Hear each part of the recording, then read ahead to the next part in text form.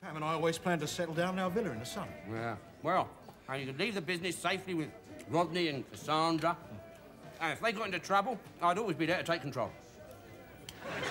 Yeah, well, Del, you see, you and I are about the same age, Del, so by that time you'd be retired too. Oh, yeah, of course. Never thought of that.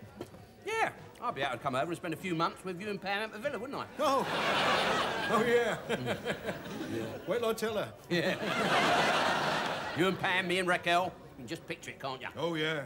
Yeah. You what, we'll have a few laughs, won't we, eh? Hey, a few sangrias, bit of fried squid, lamb dada the night away. Lovely. Let's have a drink to celebrate, shall we? Okay, no. Right, cool. No, Tell you what, no, I'll have a... No, I don't touch it nowadays.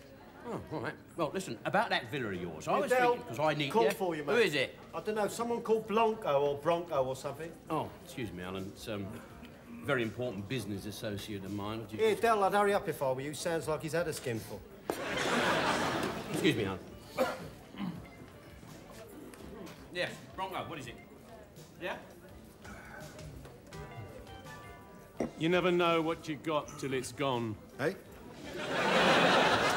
Yeah, I suppose you're right there, Trigger.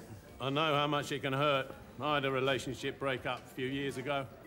She worked in my council depot. She was a lady road sweeper. Oh, no, she was management. Real high flyer.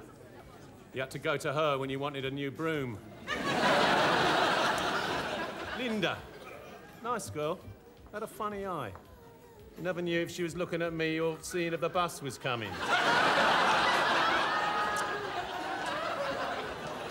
Anyway, she'd heard about this little hotel down near Henley-on-Thames.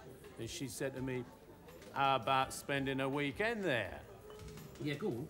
Yeah, go on, Bronco, yeah. Sorry, what sort of money are we talking about? Well, look, I'll have to pop down and see it, won't I, eh?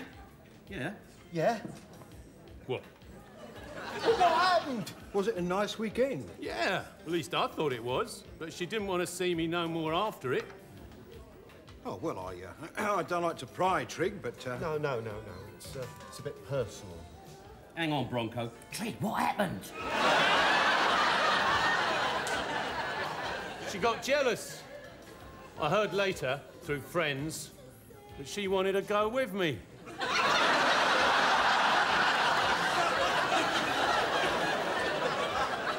I'll have a large scotch, Mike.